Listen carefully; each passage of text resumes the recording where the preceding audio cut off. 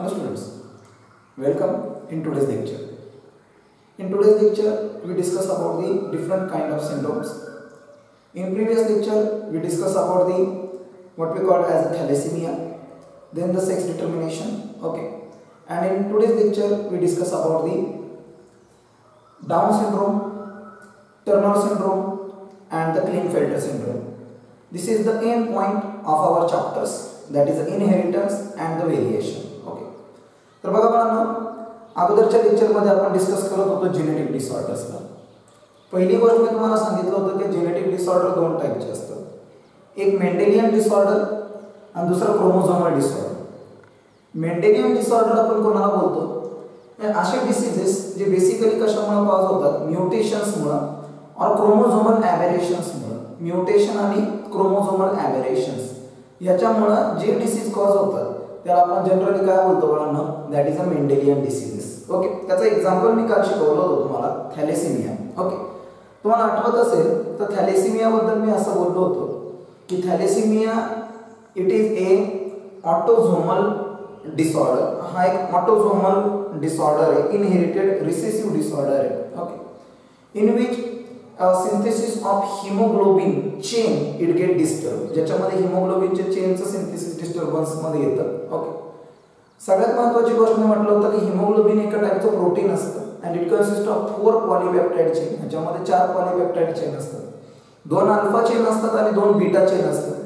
Alpha आणि beta दोघांनाही 2 sub unit असतात. That is a sub unit आणि बी सब युनिट. म्हणजे अल्फा ए एच बी ए आणि अल्फा एच बी बी अशा पद्धतीने तुम्ही सब युनिट देऊ शकता. ठीक आहे. तर अल्फा चेनच्या सिंथेसिस साठी जे जीन्स रिस्पॉन्सिबल असतात दिस genes are located on the chromosome number 16. ते क्रोमोझोम नंबर 16 वरती असतात. आणि बीटा चेनच्या सिंथेसिस साठी जे जीन्स रिस्पॉन्सिबल असतात ते क्रोमोझोम नंबर 11 वरती असतात. या दोघांपैकी जर एखाद्याचं सिंथेसिस जर कमी प्रमाणामध्ये झालं, ओके, तर त्याला आपण बोलतो त्या टाइपचा थॅलेसेमिया. फॉर एक्झाम्पल, जर अल्फा चेनचं सिंथेसिस कमी झालं तर the person suffer from alpha thalassemia. आणि जर बीटा चेनचं सिंथेसिस कमी झालं then the person suffer from beta thalassemia. Okay. तर अशा टाइप मध्ये आपल्याकडे काय असतं? About the थॅलेसेमियाज. ओके.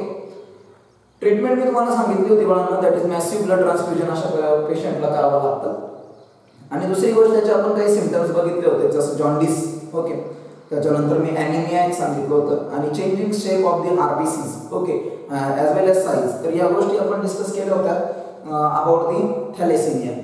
आज आपण जो पार्ट डिस्कस करणार आहे बाळांनो तो क्रोमोझोमल डिसऑर्डरच्या अंडर येतो and that is a down syndrome. पहिली गोष्ट हे समजून घ्या की what is meant by syndrome. Syndrome काय असतं?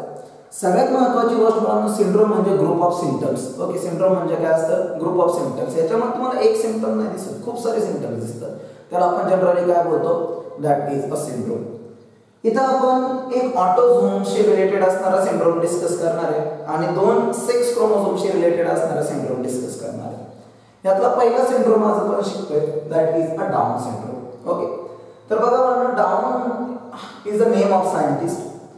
हा सिंड्रोम सगळ्यात पहिल्यांदा जॉन डाऊन नावाच्या सायंटिस्टने ऑब्झर्व केला. ओके. आणि या सायंटिस्टने सांगितलं की it is autosomal chromosomal disorder. हा ऑटोझोम्समुळे होणार आहे. ओके. सेक्स क्रोमोझोम्समुळे नाही, ऑटोझोम्समुळे होणारा. ऑटोझोममध्ये काही चेंजेस घडले. ओके. तर आणि तरच काय होतं? सिंड्रोम डेव्हलप होतो, डाऊन सिंड्रोम डेव्हलप होतो. मग ऍक्च्युअल डाऊन सिंड्रोम मध्ये काय होतं की ऍक्च्युअल डाऊन सिंड्रोम मध्ये होते trisomy of 21st number of chromosome. जो 21st नंबरचा क्रोमोझोम आहे त्याची ट्रायसोमी होते. आता ट्रायसोमीचा अर्थ काय बाळांनो? आता हे तर आपल्याला माहिती आहे की genes are always work in pair. Gene work करतात पेयर मध्ये. ओके. पण ट्रायसोमी होते म्हणजे इथं तुम्हाला एकाच जीनच्या 3 कॉपीज दिसतात. म्हणजे जो 21st नंबरचा क्रोमोझोम आहे याच्या तुम्हाला किती कॉपीज दिसतात? 3 कॉपीज दिसतात. लक्षात ठेवा. ओके. आणि ह्याच्या 3 कॉपीज जर दिसल्या तुम्हाला ऑब्विसली ही गोष्ट समजेल की नॉर्मली समजा 21st नंबरचा क्रोमोझोम आहे. ओके. त्याची एक पेयर तर अशा फॉर्मॅटमध्ये असणार आहे. ओके. जर नॉर्मल सेट असतं तर 46 असते. पण जर आता एक क्रोमोझोम इथं काय झालेलं आहे बाळांनो? ऍड झालंय. तर क्रोमोझोम नंबर मध्ये सुद्धा एक ने काय येणार आहे? चेंज येणार आहे. आणि त्या पर्सनचा क्रोमोझोम नंबर किती बनतो? दॅट इज 47 बनतो इन्स्टेड ऑफ 46. ओके. आता तुम्ही म्हणाल सर कशामुळे झालं? त्याचं बेसिक रिझन इथे आहे बाळांनो. It is cause due to the non disjunction of the homologous chromosome. जे होमोलॉगस क्रोमोझोम असतात यांचं डिसजंक्शन होणं गरजेचं असतं. डिसजंक्शन म्हणजे सेपरेशन होणं गरजेचं असतं, जे मियोसिस फर्स्टच्या एनाफेज फर्स्ट मध्ये होतं. पण बेसिकली जर ही गोष्ट घडली नाही, ओके, क्रोमोझोम जर एकमेकांपासून सेपरेट झाले नाही तर अनयुप्लॉइड कंडिशन क्रिएट होते आणि ती अनयुप्लॉइड condition that is trisomy create होते. काय क्रिएट होते?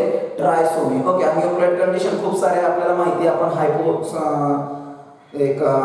हायपो कंडिशन पाहिली आणि एक हायपर कंडिशन पाहिली. ओके, हायपो मध्ये मी तुम्हाला मोनोसोमी आणि नलिसोमी अशा दोन कंडिशन शिकवलेले आहेत आणि याच्यामध्ये हायपर मध्ये मी तुम्हाला ट्रायसोमी आणि टेट्रासोमी अशा कंडिशन शिकवलेल्या आहेत. ओके, तर ही गोष्ट लक्षात ठेवा का डाऊन सिंड्रोम मध्ये किती क्रोमोझोम असतात बाळांनो? 47 क्रोमोझोम असतात. रिझन प्रत्येक सिंड्रोम, या तिन्ही सिंड्रोमचं रिझन तुम्ही एकच देणार आहे. It is caused due to the non disjunction of the homologous chromosome. Homologous chromosome एकमेकांपासून जर सेपरेट झालेच नाही तर अशा पद्धतीची काय क्रिएट होते? कंडिशन क्रिएट होते. ही पण एक गोष्ट लक्षात ठेवा की डाऊन सिंड्रोम जे it is autosomal disease. Okay, तो ऑटोझोम्स मध्ये चेंज झालेले त्यांचा नंबर जर चेंज झाला, ओके, तर क्रिएट होणारा डिसीज आहे. ओके, याचं बेसिक सिम्पटम्स काय दिसतात? याचं बेसिक सिम्पटम्स असं दिसतं का जे काही बेबीमध्ये ओके डाऊन सिंड्रोम झालेला आहे तर त्या पेशंट्स मध्ये basically mild or moderate mental retardation दिसतं. म्हणजे कंप्लीट आपण नाही म्हणणार, बट IQ कमी असतो, इंटेलिजंट क्वोशंट कमी असतो, म्हणून माइल्ड म्हटलं किंवा मॉडरेट मेंटल रिटार्डेशन दिसतं. माउथ ओपन असतं त्यांचं, प्रोट्रुडिंग टंग. ओके, आणि टंग बाहेर असते बेसिकली.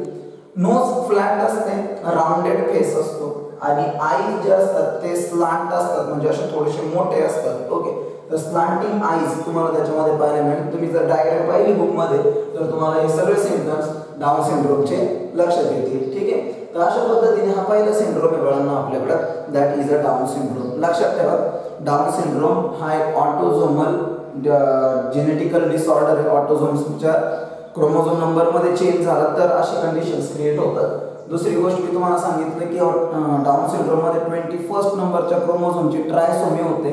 ट्रायसोमी होते म्हणजे एक क्रोमोझोम तिथे ऍड होतो आणि एक क्रोमोझोम जर तिथे ऍड झाला तर तिथं 46 क्रोमोझोमच्या ऐवजी 47 क्रोमोझोम होतात. ओके, आणि ह्याचं main reason it is cause due to the non disjunction of the homologous chromosome. ठीक आहे, आणि हे बाकी त्याचे काय होतं आपल्याकडे सिम्पटम्स. ठीक आहे, हा पहिला पार्ट होता बाळांनो डाऊन सिंड्रोम. आता सेकंड पार्ट आपण स्टार्ट करणार आहे, that is a Turner syndrome.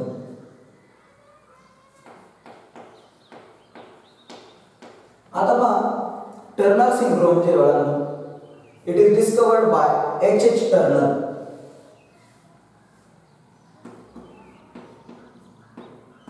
H.H. Turner नावाच्या सायंटिस्टने ह्या टर्नर सिंड्रोमला डिस्कवर्ड केलं होतं आणि it is related with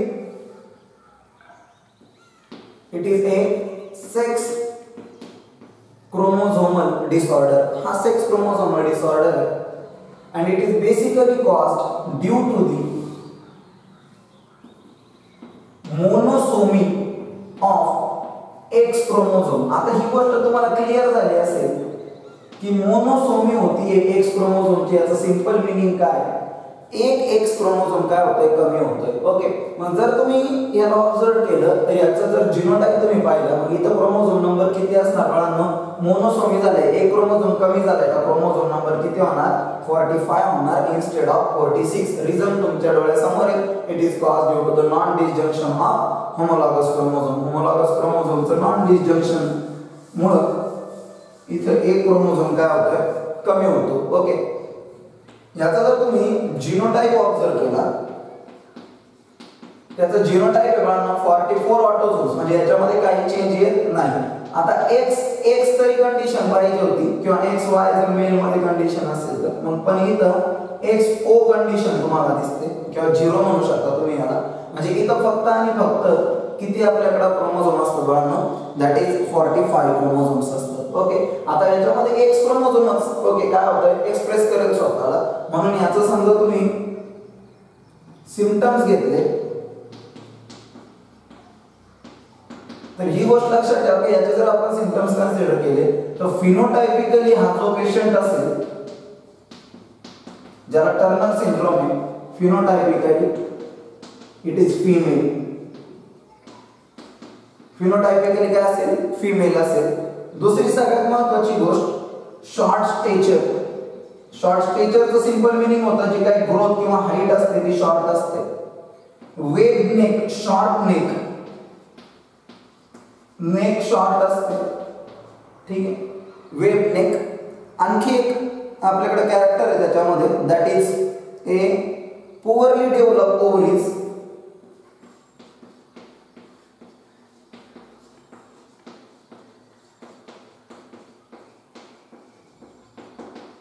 and the breast. म्हणजे जे फिमेल प्रायमरी सेक्शुअल कॅरेक्टर आहे किंवा सेकंडरी सेक्शुअल कॅरेक्टर आहे ह्याची डेव्हलपमेंट एकदम पुअर फॉर्मॅट मध्ये होते. ओके. आणि जो IQ आहे बाळांनो दॅट इज लो इंटेलिजन्स. आणि इंटेलिजन्स पॉवर सुद्धा कमी असते, ठीक आहे. तर अशा पद्धतीने हा पहिला पार्ट होता आपल्याकडे अबाउट द टर्नर सिंड्रोम. बघा डाऊन सिंड्रोम आणि टर्नर सिंड्रोम मध्ये फक्त तुम्हाला सेंटेन्स मध्ये काय चेंज करायचे. डिस्कवर्ड कोणी केलं तिथं डाऊनला डिस्कवर्ड केलं होतं, इथं आपण टर्नर लिहितो. तिकडं तो ऑटोसोमल क्रोमोसोमल डिसऑर्डर होता, सेक्स क्रोमोसोमल डिसऑर्डर. तिकडे ट्रायसोमी आपण लिहिली होती, इथं मोनोसोमी होती. तिकडे आपण क्रोमोसोम नंबर 47 लिहिला होता, इथं क्रोमोसोम नंबर आपण 45 लिहिणार. रिझन इथं सेम असेल, फक्त जीनोटाइपचा पॉइंट आपण ऍड केलाय आणि सिम्पटम्स चेंज केले, ठीक आहे. तर अशा पद्धतीने हे काय होतं आपल्याकडे. दिस is all about the Turner syndrome. Okay. Last टाइपचा syndrome आता आपण शिकणार आहे, दॅट इज अ क्लिंगफेल्टर सिंड्रोम.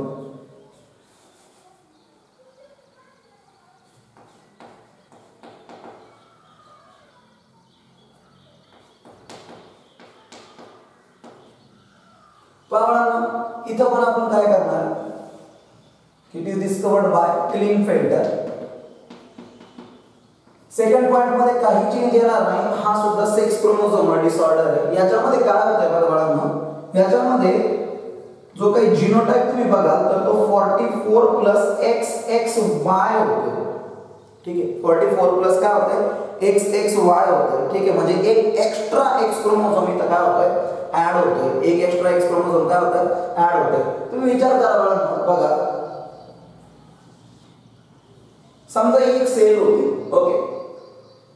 आता फिमेल मध्ये समजा आपण ही एक सेल कन्सिडर करू किंवा आपण एक जनरली एक सेल कन्सिडर करू, कुठली एक सेल कन्सिडर करू जिच्यामध्ये एनाफेज मध्ये काय होतं हे तुम्हाला माहिती आहे. एनाफेज मध्ये काय होतं की जे काही 46 क्रोमोसोम असतात, ओके, मियोसिस जर असेल तर 46 क्रोमोसोम जे असतात तर त्याचं डिस्ट्रीब्युशन नंतर 23 मध्ये होतं. हे तर आपल्याला माहिती आहे. दोन बाजूला दोन टाइपचे क्रोमोसोम जातात, म्हणजे वरती 23 आणि इकडे 23, बरोबर. आता विचार करा बाळांनो, समजा याच्यामध्ये total at the time of what we called age crossing ओव्हरच्या वेळेस एक घटना घडणार असेल. क्रॉसिंग ओव्हरच्या वेळेस आपल्याला माहिती आहे जे होमोलॉगस क्रोमोसोम असतात ते एकमेकांच्या क्लोज कॉन्टॅक्ट मध्ये आलेले असतात. मग इथं समजा आपण कन्सिडर करू की 23 पेयर्स ऑफ होमोलॉगस क्रोमोसोम म्हणजे 46 होमोलॉगस क्रोमोसोम आहे. आता नंतर हे क्रोमोसोम एकमेकांपासून सेपरेट होणार असतात. पण विचार करा समजा हे सेपरेट होत असताना सेपरेट कसं होणार, वरती किती जाणार 23 आणि खाली किती जाणार 23. समजा असं झालं की हे जे आहे, ओके, याच्यात ते 22 सेपरेट झाले, 22 काय झाले सेपरेट झाले, म्हणजे वरती किती गेले 22 आणि खाली किती गेले 22. ओके, लक्ष द्या. आता इथं एक जी पेयर होती, ओके, एक जी पेयर होती ती सेपरेट व्हायला पाहिजे होती, ओके, पण ती झालीच नाही. आणि ती जर सेपरेट झालीच नाही तर एका याच्यामध्ये किती क्रोमोसोम जातील 23 आणि दुसऱ्या याच्यामध्ये किती जातील बाळांनो, दॅट इज 22. ओके. मग जर 22 गेले आणि मेलच्या X याच्या बरोबर फ्यूज झाला तर तिथं 45 तयार होईल. ओके. आणि जर ही X क्रोमोसोम, ओके, जे दोन होते ऍक्च्युअली, ओके, हे जर दोघे एकत्रित गेले तर तिथं 44 म्हणजे 22 प्लस 2 म्हणजे 24 क्रोमोसोम आणि स्पर्मने जर त्या एकला फर्टिलाइज केलं तर 47 क्रोमोसोम तयार होतील. ओके. म्हणून ही गोष्ट लक्षात ठेवा की ज्यावेळेस असं होमोलॉगस क्रोमोसोमचं सेपरेशन होत नाही तर आणि तरच टर्नर सिंड्रोम आणि क्लिंगफेल्टर सिंड्रोम. मग इथं दाखवले तुम्हाला की तो 47 वरच्या कंडिशन नुसार आणि खालच्या कंडिशन नुसार 45 क्रोमोसोम कसे तयार होतात. ओके. म्हणून ही गोष्ट ध्यानात ठेवा तुम्ही की जे काही क्लिंगफेल्टर सिंड्रोम आहे, क्लिंगफेल्टर सिंड्रोम मध्ये सुद्धा इथं बघा 44 प्लस XXY म्हणजे तो मेल तर असेल तो, पण याच्यामध्ये कॅरेक्टर कोणाचा एक्सप्रेस होईल, फिमेलचं कॅरेक्टर एक्सप्रेस होईल. ठीक आहे. म्हणून इथं आपण एक पॉइंट लिहितोय की due to this chromosome number become 47 instead of 46. Okay, and it is caused due to addition of one extra X chromosome. एक एक्स्ट्रा एक्स क्रोमोझोम तिथं काय होतं, ऍड होतं. ठीक आहे, रिझन तुमच्या समोर आहे, जीनोटाइप आपण लिहिलेला आहे. ठीक आहे, हा आता इथं मी काय म्हटलं की हा मेल तर असेल XY क्रोमोझोम आहे, याच्यामध्ये X ऍड झालाय, so it is a फेमिनाइज्ड mail. हा मेल आहे पण कसं फेमिनाइज्ड मेल, म्हणजे याच्यामध्ये कॅरेक्टर कोणाचे असतील, बेसिकली फिमेल कॅरेक्टर तुम्हाला दिसतील. ठीक आहे, त्याच्यानंतर सेकंड कॅरेक्टरिस्टिक आहे बाळांनो, पिच ऑफ व्हॉइस. जो काही साऊंड प्रोडक्शन असेल इज हार्श, तो कर्कश असेल, थोडासा हार्श असेल. ओके, त्याच्यानंतर गायनेकोमॅस्टिया. गायनेकोमॅस्टियाचं एक सिंपल मीनिंग आहे development of the breast in case of male. Mail मध्ये ब्रेस्ट डेव्हलपमेंट होईल, मॅमरी ग्लँडचं डेव्हलपमेंट होईल. ऍक्च्युअल ते फिमेलचं फीचर आहे पण ते मेल मध्ये डेव्हलप होत चाललेलं आहे. ओके, आणि हे जे असतील ते बेसिकली स्टराईल असतील. ओके, कसे असतील, स्टराईल असतील, म्हणजे they are unable two gives the birth. Okay, to the young once. Okay, ते यंग वन्सला जन्म देऊ शकत नाही. ओके, अशा पद्धतीमध्ये हे आपल्याकडे कुठला सिंड्रोम आहे, दॅट इज अ क्लीनफेल्टर सिंड्रोम. ठीक आहे, so here we complete our topic, that is the inheritance and the variation.